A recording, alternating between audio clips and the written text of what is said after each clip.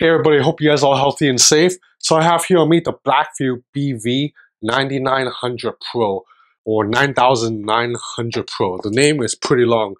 So Blackview is one of these smaller Shenzhen startups that specializes in making rugged phones.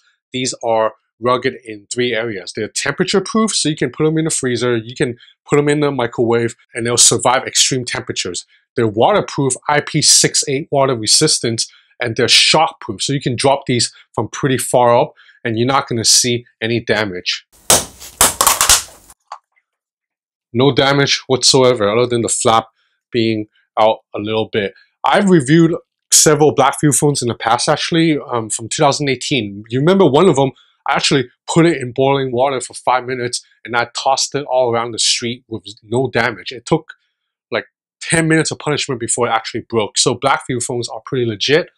But I stopped covering them over the past 2 years because I just thought these rugged phones are all starting to perform exactly the same. There was like nothing new to offer. So Blackvue have been asking me to review phones all throughout last year, and I would just turn them down. I'd just be like, no, sorry, I'm not interested.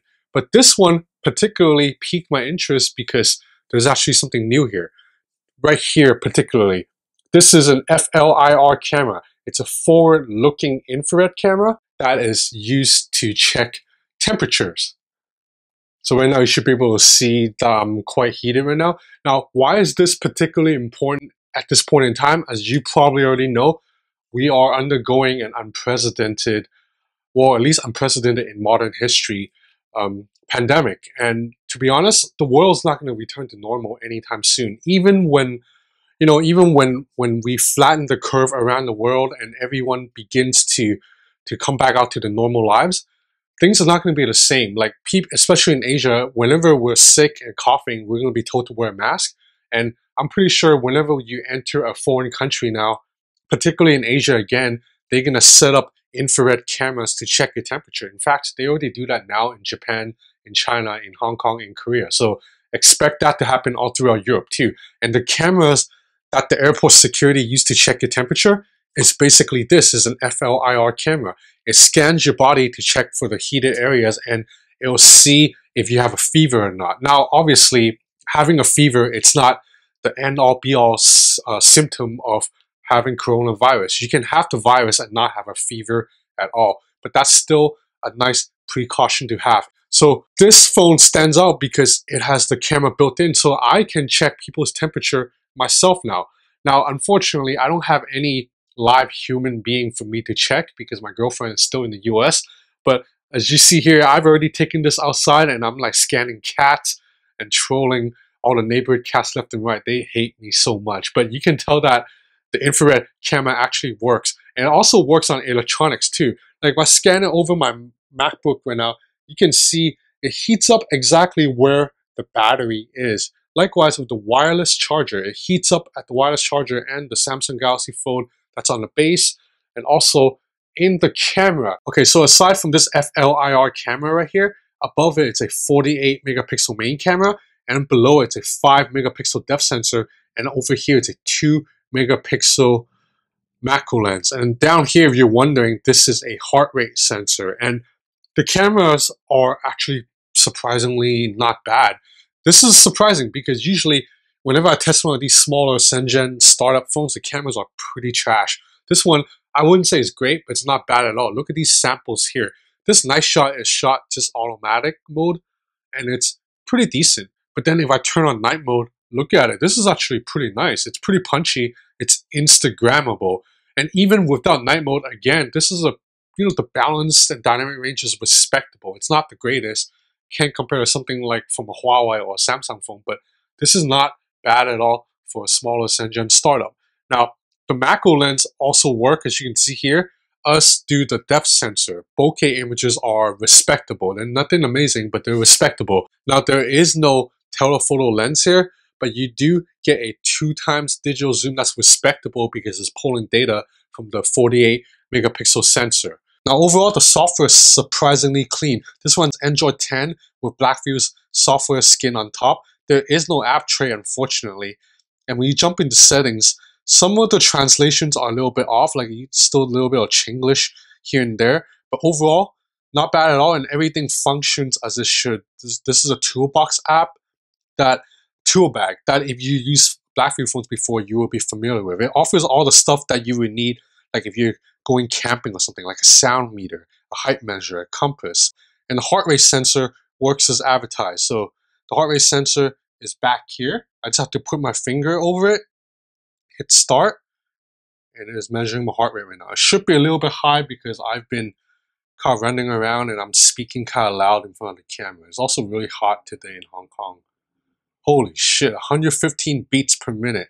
That's really high. That's not healthy. A healthy human being should not have heart rate this high, but it's accurate. I wore my Apple Watch earlier and measured the heart rate side by side, and they were very close, like just about a difference of like 5 or 6 beats. So this is pretty legit. I'm also a fan of this design. This is like a Kevlar finish that's pretty rugged, but it's also soft to the touch. Like it's grippy, but it's not like really harsh to the touch. And on the side, it's all aluminum right here that it's cool to the touch again, and it feels pretty nice. There are not many sharp edges on this phone. Everything is chamfered, so it curves in seamlessly. It blends in seamlessly with the Kevlar to the metal. So the fingerprint sensor right here, it's a little bit hit and miss. It works for the most part, but I find that sometimes I'll be accidentally pressing against it when I'm walking, and then it'll just be registering false touches, and it won't unlock later because it'll think that I tried to unlock it too many times with the wrong fingerprint. Oh, I forgot to talk about this selfie camera here. It's a 16 megapixel shooter, and surprisingly, selfies turn out pretty nice. Let me find the selfie I took earlier. And you can take a portrait mode too, and all the edge detection around my hair is a little bit off. For the most part, this is not bad. Like this selfie here is pretty clean with accurate balance and dynamic range. Again, with these smaller Shenzhen phones, I usually don't expect much from the camera, but this is actually pretty good. Now, video performance, as you can see here, is just okay. There's no stabilization, but I actually think the dynamic range and balance and color accuracy are all pretty good. And there's not a lot of noise, despite the fact that I'm shooting at night right now. Oh, and I forgot to talk about chipset. So inside this phone is a Helio P90, which, you already know by now what to expect. It's not going to compare to a Qualcomm Snapdragon 865, but it's definitely good enough to handle any social media apps or games. As long as you're not editing 4K videos on this thing, the Helio P90 is more than good enough.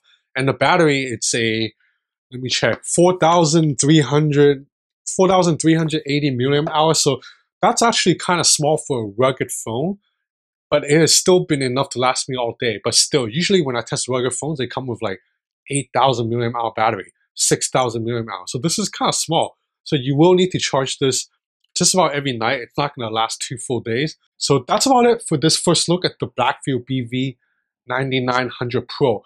Now, this phone sells for about $445 for now, US dollars. That's a little bit high for a smaller name brand like Blackvue.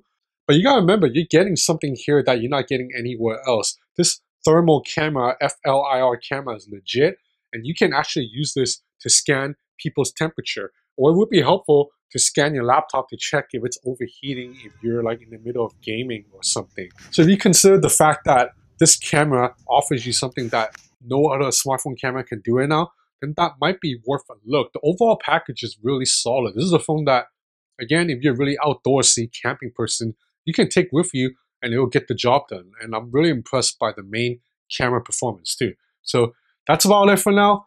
Please stay tuned. I'm gonna have a lot more content coming the next few days, including on the Huawei P40 Pro Plus. That's still coming to me. I'm gonna review the new MacBook too. So take care, stay healthy. Thanks for watching.